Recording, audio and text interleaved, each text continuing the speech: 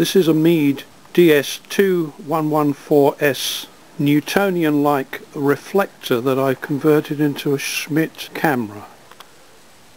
The Meade is a Jones-Bird reflector that uses a negative corrector lens immediately before the eyepiece to remove spherical aberration from the system. The primary mirror is spherical.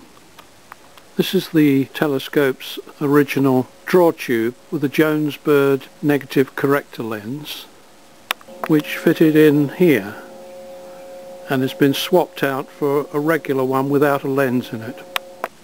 The eyepiece is replaced by a CCD camera, Starlight Express Lodestar, in a 1 1/4 inch barrel.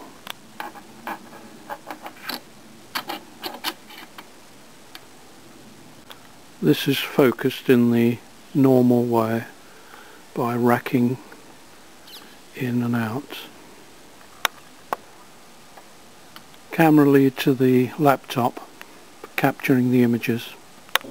Final component is a simple aperture stop or hole at the radius of the primary mirror on a single arm.